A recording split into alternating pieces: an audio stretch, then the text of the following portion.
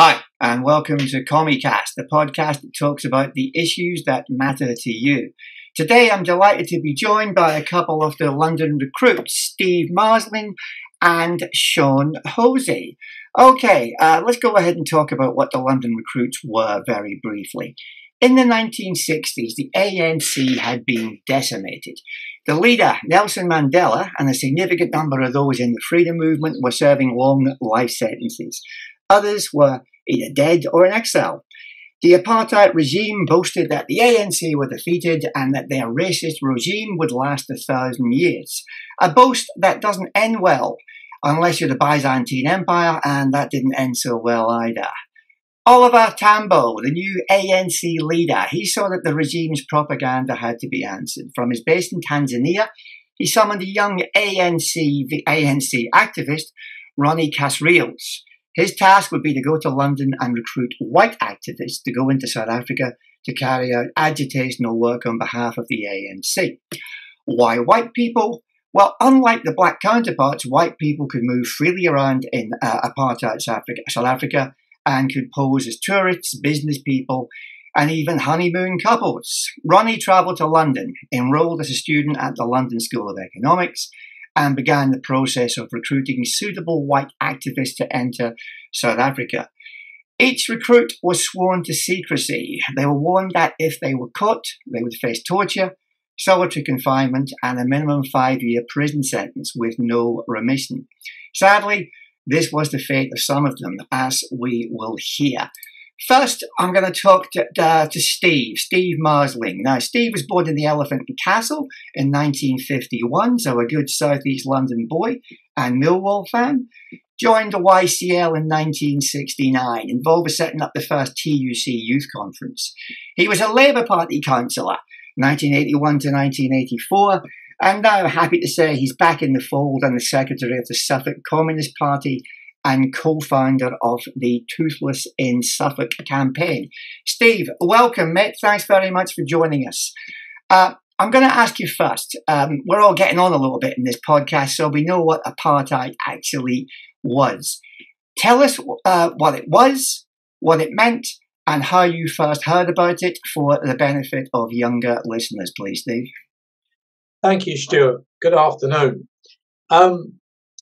I first became involved politically through both my trade union and two issues of the day, which were the Vietnam War and the American invasion of Vietnam. And thanks to the wonderful anti-apartheid movement that was beginning to tell us what life was really like in South Africa, where 20% of the population dictated to 80% of the population who never had a vote. A lot of people say that apartheid started in 1948. Well, it didn't. Britain imposed apartheid in 1910 with its constitution. It just became more blatant and more visible in 1948 after the Nationalist Party got power. For those young people like ourselves, seeing the kind of treatment that the majority of the population who did the majority of the work were treated, not being able to sit on a park bench without permission, not being able to travel by bus or go to the cinema or go to a sports event. And the time myself and Sean went over there, we were beginning to understand a little bit more about how we could oppose the apartheid regime. And that was down to the anti-apartheid movements, the stop the rugby tours, stop the cricket tours, don't buy Cape apples. This was beginning to surface. So we knew a lot about the opposition that was beginning to build against the apartheid regime. Okay, Matt, thanks very much indeed. Let's go over to Sean. Sean, you were born in Dublin in 1949, emigrated with your family to Coventry in 1960, a family with a long socialist tradition, and you moved to work in London age 20, where you were active in the Young Communist League. You were a campaigner against the Vietnam War and against apartheid, and this led you, of course, into the London Recruit. So over to you. When did you first hear about apartheid, and who influenced you to sign up for this particular project? Well, much as Steve, I mean, we followed a similar sort of path and became involved in political action at quite a young age. In the London phase, it was sort of when I first went down, it was at the height of the campaign against the Vietnam War. Huge demonstrations took place in London and in other places. But I'd also heard of apartheid even before that, while I was a very young man in Coventry, and the whites-only sports teams were sent to England and Ireland, unfortunately, at that time. And there were big demonstrations against the whites-only sporting teams, particularly the rugby team and occasionally the cricket team. So we were very well aware. And as Steve said, the whole issue of apartheid had come right up the agenda. Everybody had heard of apartheid, and even people who were non-political boycotted buying South African fruit and other indirect acts like that to demonstrate their detestation of what apartheid meant. Just to emphasize what Steve said, I mean, basically it was political, economic and social segregation between white people and black people, where 89% of the total land was given to the whites, who formed fraction under 20% of the population. I say separation, but of course they still needed black people to do work and labour for them and bring up their kids as nannies and come in and out of the towns. And so they introduced what became the most hated thing of all by black people, the pass laws, whereby black people had to carry a bulky passbook. And if you were in the wrong area, i.e. in a white area, out of work time, you would be sent to prison. Hundreds of thousands were sent to prison, specifically around the pass laws. On a smaller scale, when we actually went and saw the thing in front of us, we were horrified. You know, very difficult for people to imagine. Although in some parts of the southern states of America, you know, they're not a million miles removed from it even today. Things like signs on public benches, public toilets, buses, beaches, which would say blanks, blank, which is Afrikaans for white, or knee blanks, no white, no blacks. Horrific signs like that, really brought it home to us, the reality of it. We may have thought we understood it in theory, but actually going there and seeing these things horrified us and brought it home to us about the reality of the way things were in apartheid South Africa. Yeah, it's interesting, the sporting aspect there, because I remember the Lions tour to South Africa in 1974, watching that with my father, late night highlights. And every time the British Lions scored a try, all the black guys got up and cheered. And I asked my dad what that was all about. And he explained it. And my father was in the British Army for 30 years, and he knew a fair bit about running the empire and what it does to you. And he said that actually, getting back to what Steve said earlier, this was in many ways a British thing. The empire was run on pretty much apartheid basis. The South Africans took over what the Brits had done and institutionalized it to a certain extent. So, Sean, let's go ahead and kick off with you on this question. Can you summarize for me what you did when you went across there and what were the implications for you? Well, I mean, as Steve said, it was a unique opportunity almost in history for us to act, and our comrades who did much the same at that particular time, being white. Despite the fact that they were so viciously segregationist at home, they had a blind spot. At that time, of course it's changed now, they couldn't conceive of a white person acting against them, because why would they? So that gave us an opportunity to do things as white persons over there that nobody else, no black people could do, and certainly no black person from outside could do. So it was Ronnie Kasrils, in collaboration with the ANC High Command abroad, who came up with the idea. Again, let me emphasize this, as you said in your introduction, Stuart, this was the low point, if you like, of resistance. in South Africa, talking about between 68 and roughly 71, or 67 and 71, where they'd effectively imprisoned all of the ANC High Command. Mandela and the others were all by now in prison. And so it was a low point. They thought that they had things absolutely wrapped up, the apartheid regime, and that resistance was impossible. So for that unique little gap in history of time, before the revolutionary movement then built up a head of steam and eventually overthrew apartheid, there was this moratorium, if you like, of action. And so Ronnie Kasrils with the High Command came up with this idea that he would recruit and use white people, men and women, to go to South Africa undercover and bring in with them via false bottom suitcases, all a bit cloak and daggerish. And of course, the reality of what you could do in those days is dramatically different than what could be done today. But in those days, it was possible for us to take in false bottom suitcases with some very low grade explosives. I should add at a very early stage, none of the things we took in with us or made were anti-personnel. They could not. You would have to have stood about a foot above it and perhaps got a slight bruise on your nose if this thing had gone under you. So we took in leaflets proclaiming that the ANC was still alive and giving succour and hope to the people who would read these leaflets if we could get them to work. And we did. Placed on that first mission with Steve, we placed 6 what we call bucket bombs. We had to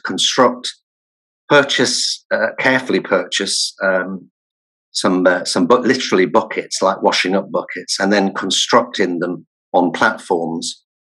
The device which threw the leaflets up into the air using a timer to set off the small explosives, threw these leaflets 100 feet up into the air, very spectacularly, like a shower. And we placed these in strategic places around the station, for example, and timed them to go off when there would be maximum presence of black workers coming off the trains and in other places. Basically, that was what we did on the first trip.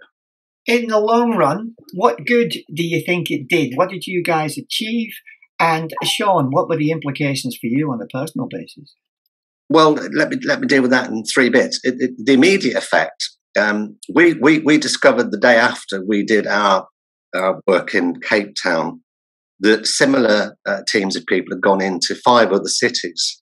So this spectacular event happened at exactly the same time, 5 o'clock in the afternoon, in 6 cities in South Africa, which had a dramatic impact. You know, screaming headlines in the papers, police absolutely running around trying to find us. In the film London Recruits, which hopefully we'll talk about a little bit later, there's a very interesting interview with actually one of the security policemen at the time, explaining that they hadn't got a clue how this had happened. It flummoxed them. They launched the biggest manhunt in South African history to try and find us and the other people. So in the short term, it had a hugely dramatic effect. The film also interviews some people, black people who were around at the time, and they've described the impact that these leaflets had on them. They didn't know who had planted them. All they knew, the ANC had succeeded spectacularly in doing this thing in 6 cities simultaneously at exactly 5 o'clock. That was impressive. And we know from the interviews with people who picked up leaflets at that time that it had an impact on them, an encouragement, and encouraged to fight. The fight was not over. It seems to have been important at that short term.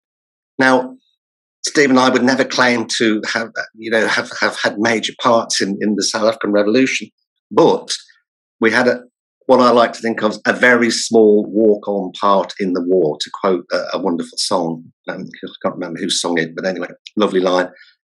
And then in the longer term, the South African people clearly took up the mantle themselves and led their own revolution. But I'd like to think that we have, certainly in the Museum of Apartheid in Johannesburg, the London Recruits are mentioned and are spoken of.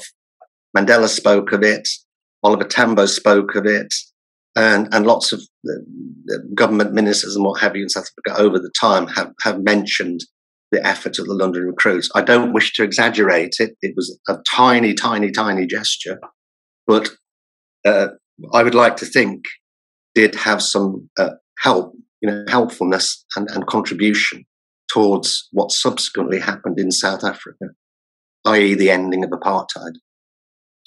Okay, Sean, thanks very much indeed for that.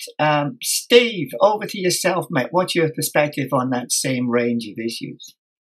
Well, first of all, can I speak a little bit about how we were recruited? Because we were asked, or I was asked by Bob Allen, who was the full-time district secretary of the Young Communist League, to meet Ronnie Kasrils. He didn't say anything else. He just said, "You've got to meet this chap, and can you think of somebody who could come with you?" And I said, "Well, I've got my mate Sean." He said, "That's a brilliant suggestion. You and Sean go and meet Ronnie Kasrils."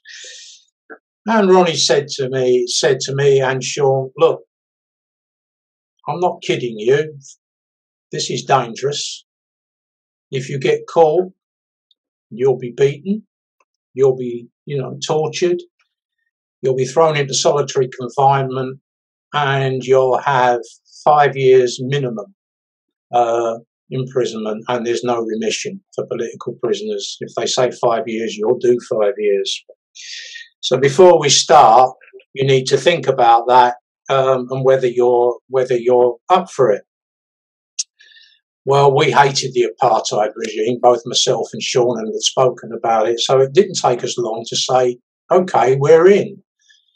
And then he started to teach us how to make the bombs and how to learn a little bit about tradecraft, make sure you're not followed, and do various things. We had various tests which we had to do.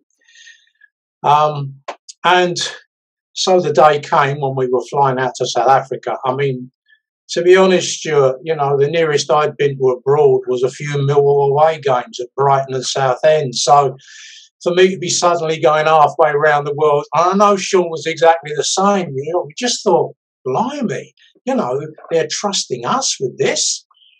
And so it was frightening, but you lose your fear when you see the signs blanc, non-blanc, when you see the disgusting treatment of the majority of the population, how they're cowed and beaten because you get angry.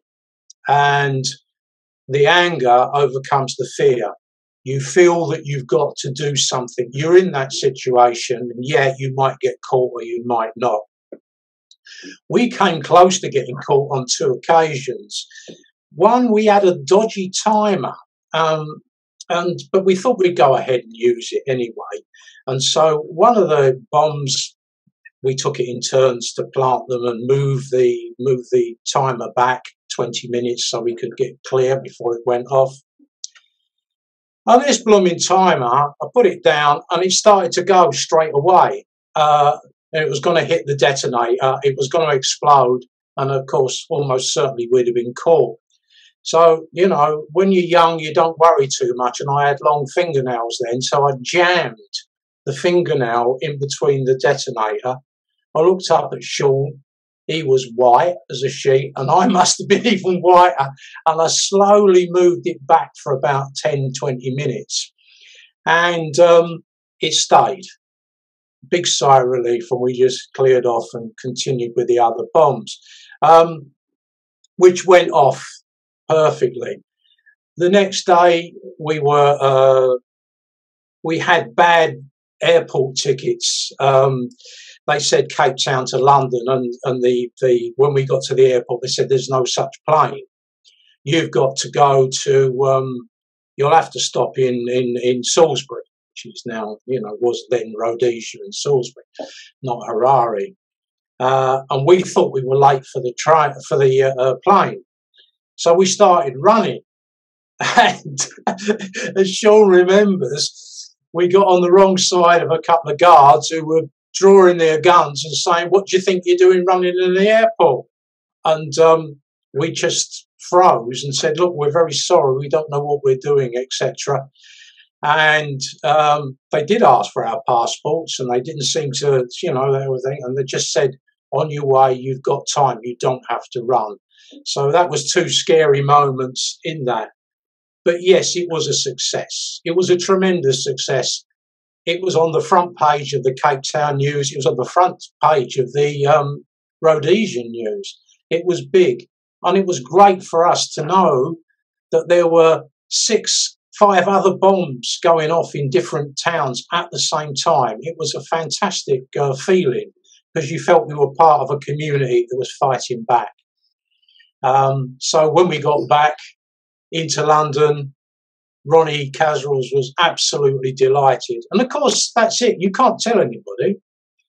Me and Sean not Sean because of subsequent events that no doubt he'll tell us about in a minute, but we couldn't tell anybody, and we held that secret for about 35 years.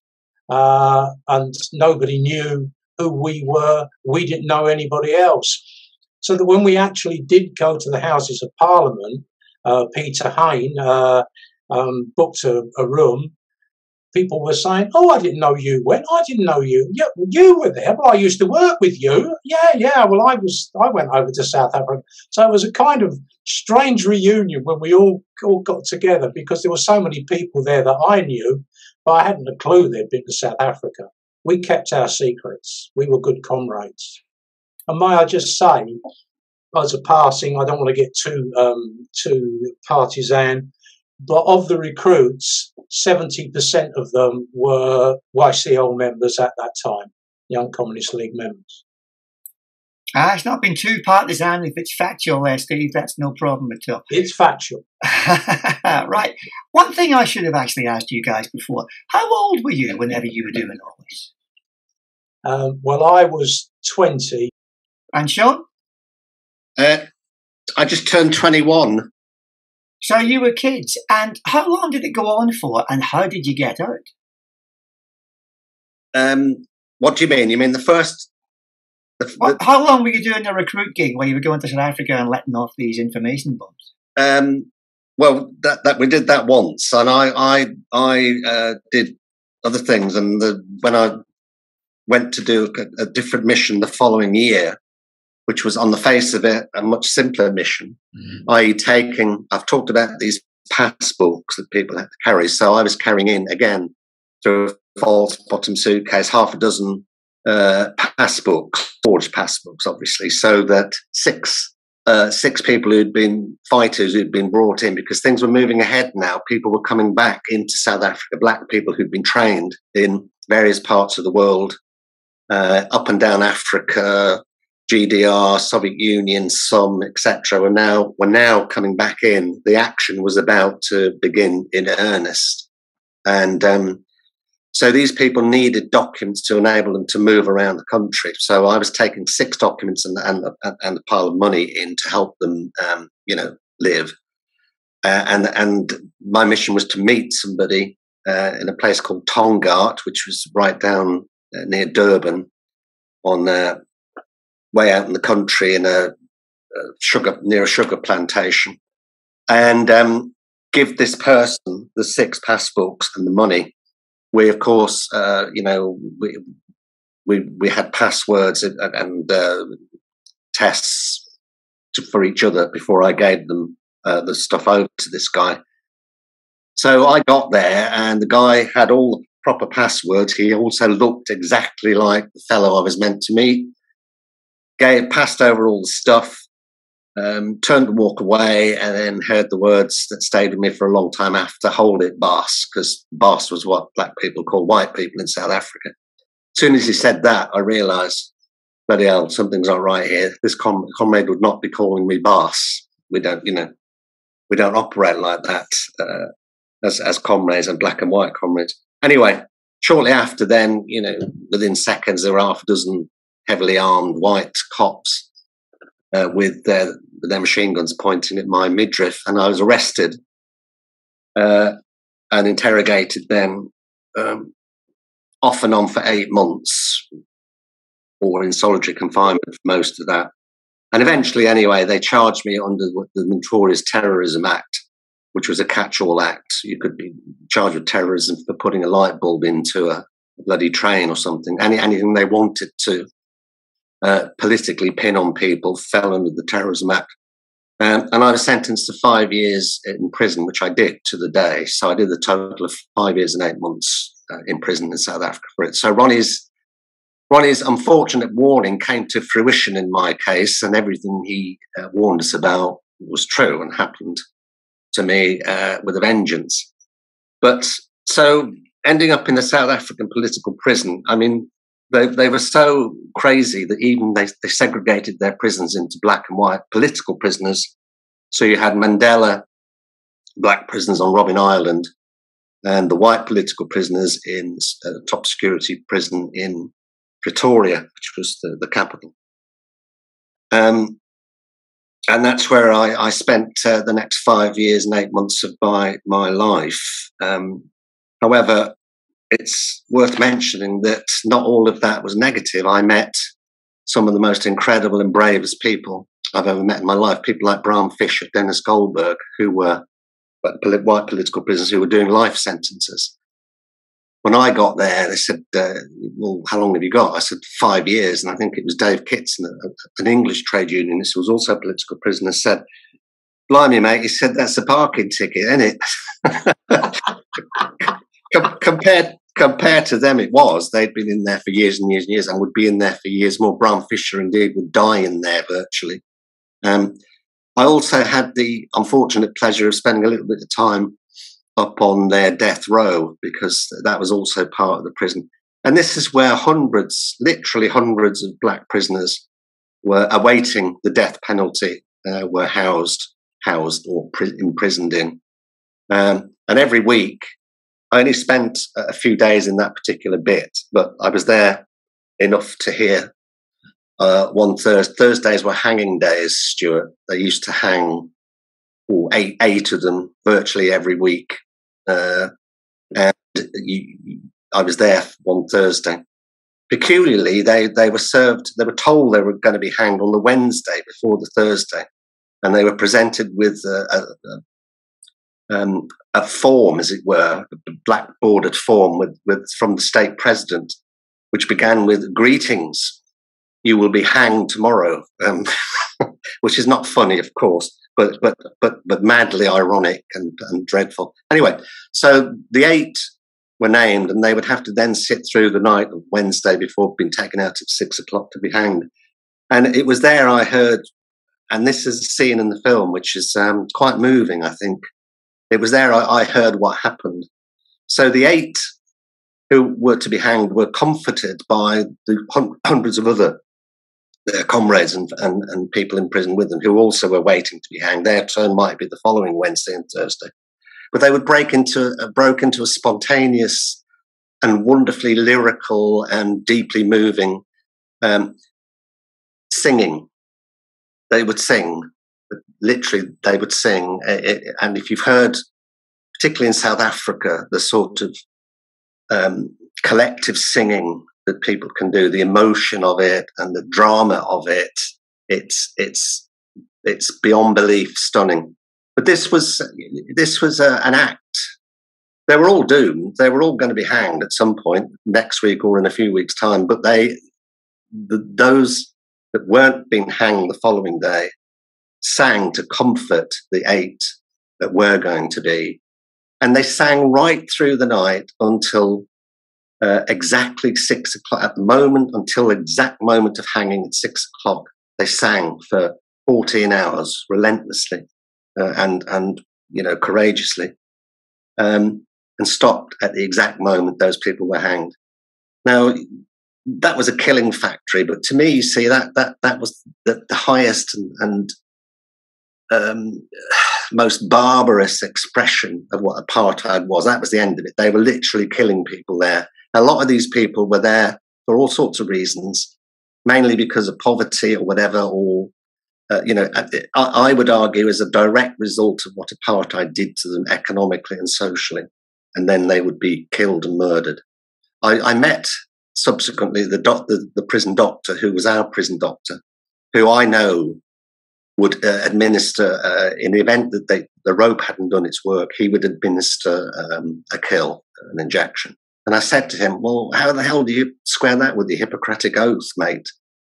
That got me 4 days without food in what we call the hole, but it was worth it. Anyway, so yes, drama, Stuart, drama, and not a wasted time. It was wonderfully encouraging and inspirational to have met people like Bram Fischer, who gave their lives, literally gave their lives, as an opponent of apartheid. Bram Fischer, for example, was an Afrikaner man. His father was state president of the Transvaal, or head of the court.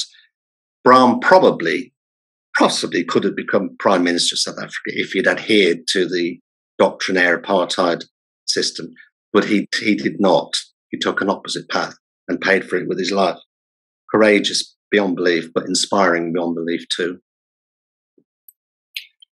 Sean, thanks very much indeed for sharing that with us. That's kind of inspirational to listen to, albeit in many ways very depressing. I'm sure the British, nor indeed the Irish government, did anything to help you during this period. Did at any point the British government want to step in and say, leave there was some activity. I think who was that? Oh God, the Home Secretary that suddenly joined the Social Democrats. What was his name? Oh, can't remember his name. There was some activity. The Irish government made representations, and I was visited quite often by the Irish consul in Pretoria. I did meet Jack Jones and Vic Feather, then president of the TUC, and Jack Jones was head of the T&G, I think.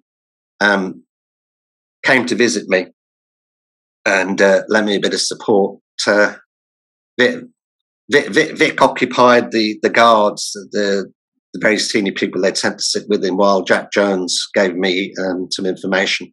One thing, if I could just say to you, Stuart, one of the many things they did, the regime did to the prisoners, to the political prisoners, which was particularly cruel, and left a psychological trace on people, damaged people, was that they banned all news of the world. No newspapers, no broadcasts, no magazines, nothing. Because they believed if political prisoners had access to news, they could somehow influence events of the outside world. Now, that may not seem, such a terrible, terrible thing to people, but I say to your listeners, try and cut yourself off from all news in any form for 5 days and see how you feel, particularly if you're interested in what's going on in the world. Imagine that for 20 years, which is what some of them had. And no form of news of the world, any letters from home or friends or family that contained the remotest mention, even the football score, for Christ's sake, they would cut out. So quite often people would get their letters with huge chunks cut out, which was, you couldn't show that they were getting to you, obviously, because then they'd just crucify you. But it was very, very difficult. And that was a very, very cruel psychological thing to do, to cut people off from news. There were many other things, but that was a particularly bad one. Yeah, I can understand that, mate. And without in any way trivialising what you've said, given the fact the last 5 days of news has all been about the death of the Queen, I would probably welcome a little bit of an isolation from the news myself here. Anyway, on a lighter note, let's move on now to Steve. Sean, thank you very much for all that. That was moving and, like I say, deeply inspirational. Steve, how do we educate people so that they don't forget the murderous barbarity of apartheid? What can we do to help identify, I guess, its manifestation under different names in other countries? What can we do, mate? Before we just get on to that, can I just say, because we're talking about the state, Sean took my place at the last minute. I'd gone into Teachers Training College and I was asked to go out, and then I said, I don't think I can because I've got teaching practice. And Sean said, yeah, I'll do it. And we thought it was all easy and that. So you can imagine myself and Ronnie's reaction when we found out that Sean hadn't sent us the postcard because he was obviously in some kind of trouble. So I immediately cleared his flat from his very good landlady. But we're talking about the British state. My phone was tapped as it was coming up to Sean's trial. I was followed around by members of the Bureau of State Security. And if you add also the fact that the South African Secret Police came into London and bombed the ANC headquarters in Penton Street, which we now know because under the Truth and Reconciliation Committee, they actually admitted that they did this. This was all in connivance with the British state.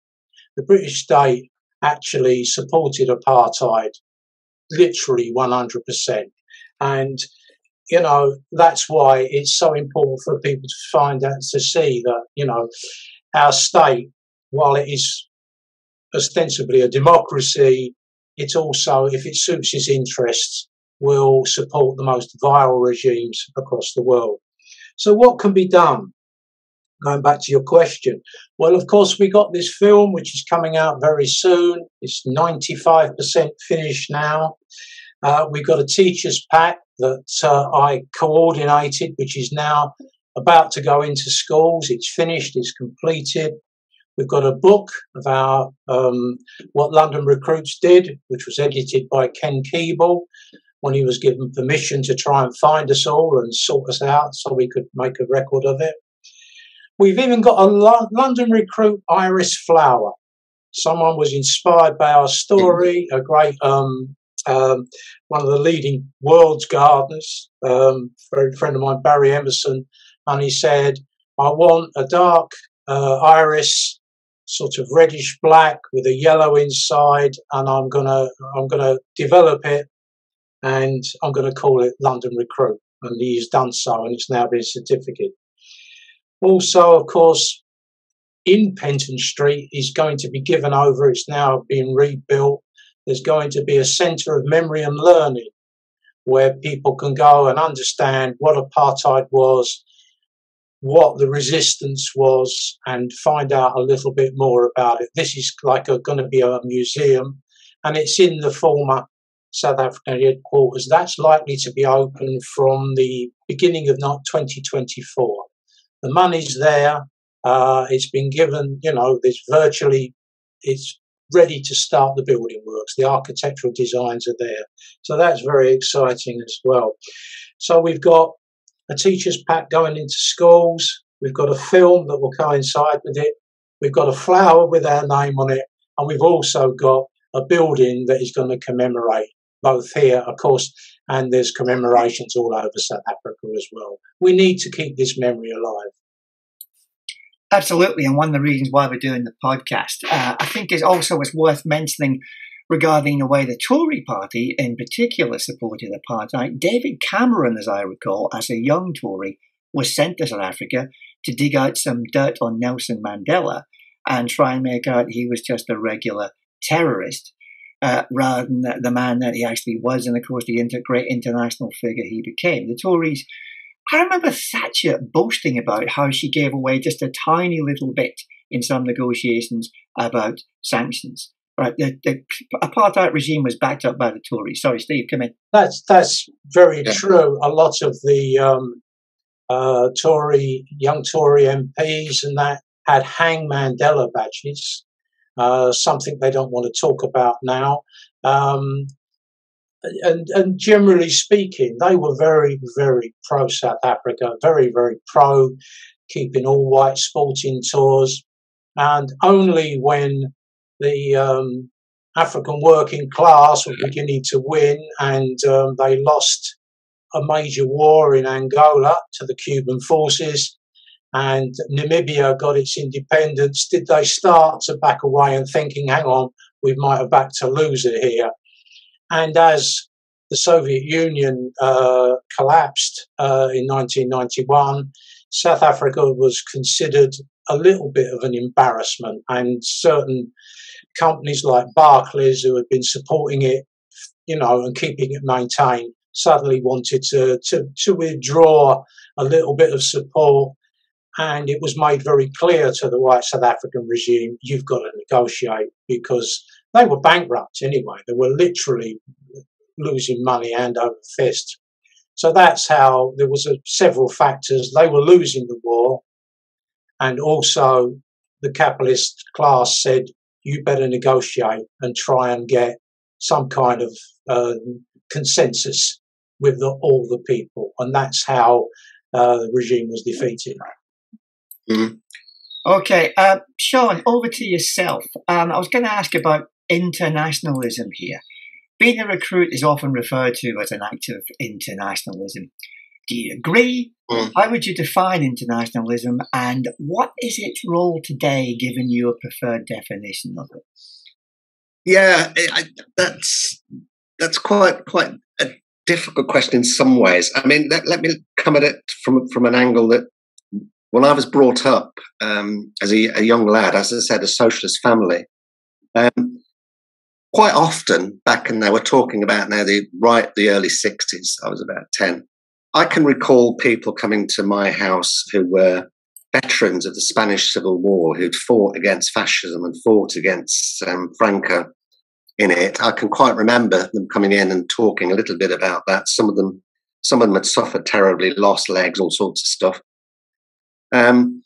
But to me, that was my first sort of clear recognition and understanding of what internationalism meant. These young men and women had gone off to fight against fascism in Spain. This is before the Second World War.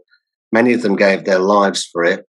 And to me, that will always be a shining example of a form of internationalism, you know.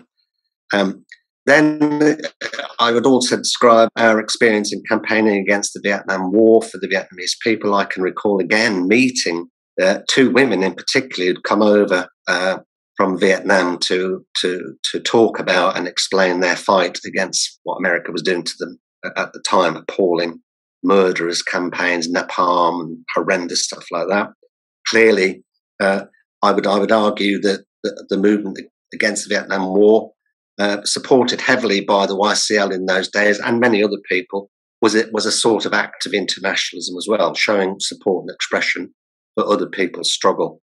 Then apartheid, well, we've talked about our particular role in that. Yes, of course, it was a form of internationalism. You know, we're going from England to South Africa to help participate when that was needed. It wasn't needed shortly afterwards. It wasn't needed necessarily before, but at that. So to me, all of those things are expressions of internationalism. I suppose the only thing, the difficulty I've got in defining it is, to me, it has to be clarified that you are, or in the current times, you only act in a way that you're asked to act by the people most involved in the struggle. Now, today for people, I mean, the concept of going about with false bottom suitcase and having the modern world, of course, is nonsense. That could never happen. So it was of its time. And well, currently, if you're a young person considering, well, how can I be an internationalist? Well, just listen to what's being said by people all over the world. And Palestine is clearly, a very important one, but lots of other places. But only act in a way that they want you to act at the appropriate time. Now, what me and Steve and the other London recruits did was of its time, as I said, a particular moment in history, which will probably never be repeated in quite that way. But it's born out of a spirit of compassion and care for other people, and particularly their struggles against regimes like the Apartheid regime and other ones. People today, young people in particular, will have to judge and keep their ears and eyes open and listen to what's been said by other people in the world, and listen to what they want them to do as an act of internationalism, and try and do their best to do that.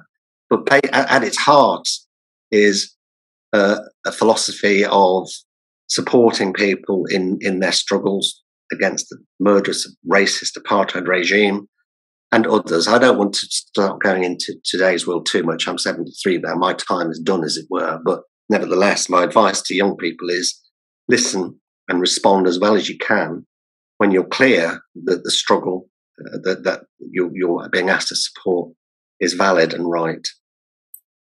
Your time's not done when you pass on good advice like that. Okay, mate, thanks very much indeed. Steve, over to you with the same questions about internationalism. Well, I mean, internationalism is I'll give you, Sean's given us some great examples of Spain and the Vietnam, and if I can add a couple more, the London dockers refusing to load the Jolly George ship when they found out that they were going to be armaments and they were going to be used against the new Soviet regime.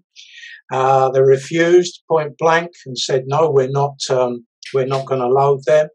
And the Scottish workers, we found out that they were producing aircraft parts for the Pinochet Chile regime in the 1970s, and they blacked them and they refused to work on them because they were not going to be a part of a murderous regime like the Pinochet regime.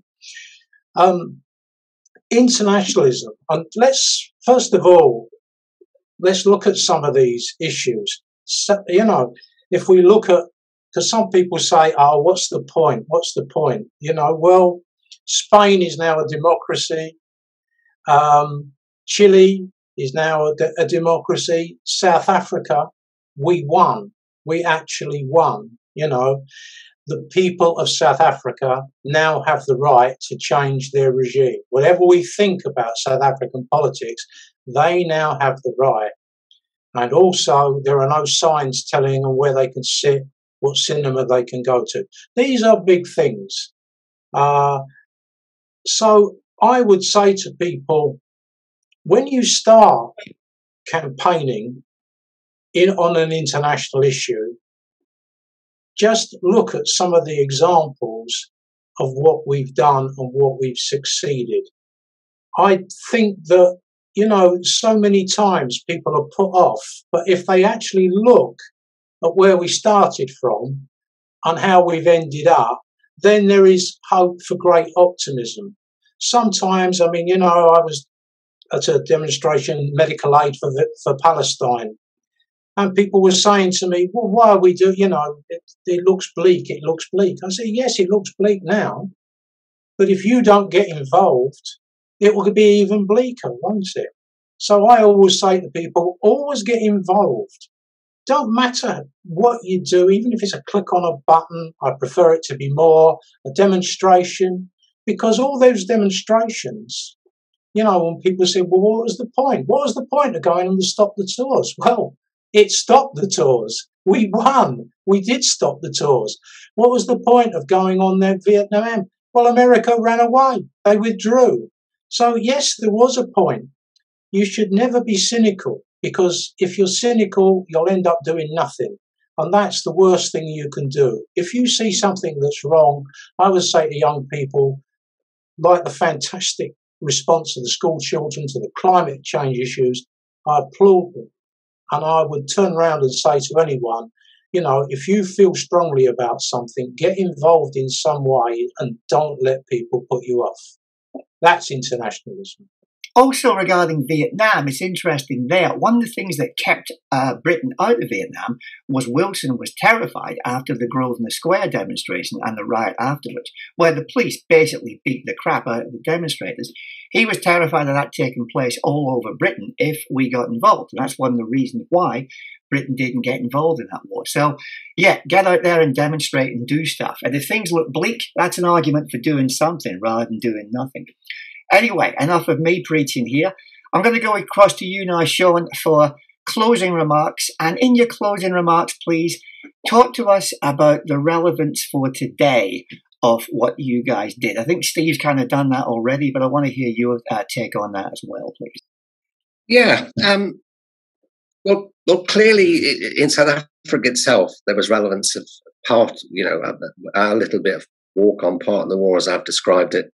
And the leading to democracy in South Africa. Oddly enough, Stuart, I'm not one to quote royalty, but I did hear one thing today on a programme yesterday about the Queen's role in the Commonwealth, and actually, it's reputed that she did oppose Margaret Thatcher in refusing to impose sanctions. It's reputed that she did support it. Of course, that's where she left it. However, she made a speech in '95 as head of the Commonwealth, where she said that South Africa had come through a turmoil and there could be no turning back. That was the expression she used, but meaning clearly there could be no return to apartheid. It was done and dusted forever.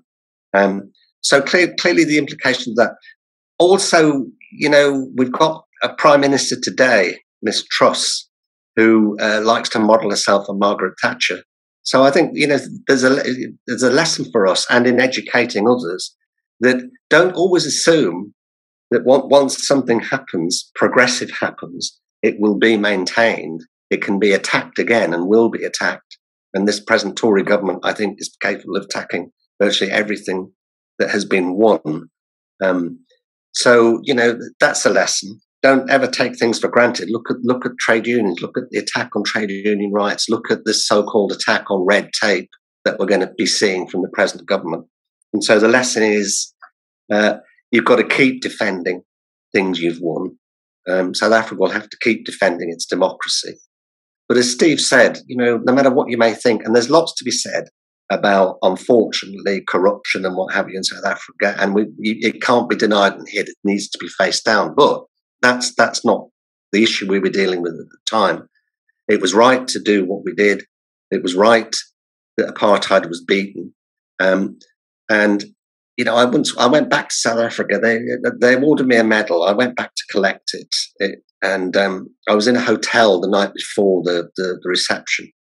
There's a big fly past, military fly past, all of that. But I was sitting in a hotel where there was a conference going on, and a lot of young South African black people, men and women, and it was a session being given by Price Waterhouse on how to be very good capitalists for these young people. And I thought, oh Christ, really, what was the point of what we did when really all they're getting is more of the same shit we get everywhere else? But then I thought, well, hang on a minute. What am I doing here? That's their decision in a way. That's their decision. They have the right to be in the hotel, which they couldn't have been in before apartheid. They're sitting there. They're in nice rooms. Whatever else they may decide going forward is their business. Hopefully, they'll make decisions that I would like, and if they don't, they don't. Important point is they were in a position to be able to do it. They could go and have a drink in a bar whenever they liked, wherever they liked. And interact with each other and what have you. That wasn't possible before apartheid. So, that was important. But I do think in the current climate that, we're in for a tough 2, 3, 4, 5 years in this country. And I think a lot of the things that people take for granted, rights that have, that they have, and it wouldn't be amiss if people thought, well, hang on, how the hell did those rights come about? And in the majority of cases, they came around because people fought for them. Back to Steve's point, people demonstrated, people made sacrifices of all sorts of things.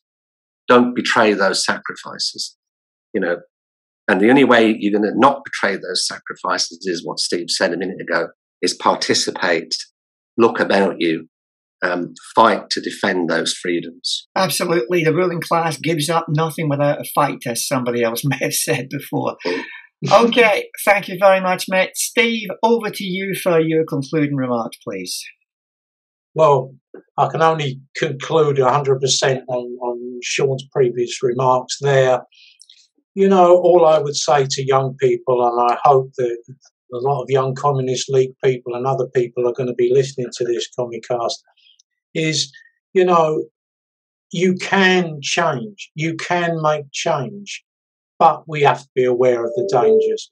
What happened to the Jeremy Corbyn project is a case in point of when I think, you turn the other cheek once too much. I mean, the ruling class were ruthless. And unfortunately, I think the Labour Party now has become arm of the establishment under Starmer, the former Director of Public Prosecutions, who worked so closely with our own special branch when he was the Director of Public Prosecutions. So extra parliamentary action is absolutely vital, both on an international front and on defending our rights and extending our rights at work and fighting, for better housing. I mean, we're in a situation now where me and Sean in the 50s and 60s could walk up the high street and go to a dentist and get treatment. Young people today can't do that because there are no NHS dentists, and that's what I've been fighting for the last couple of years. There are no NHS dentists, so we're going backwards. Our National Health Service is nowhere near as good as it was 30, 40 years ago.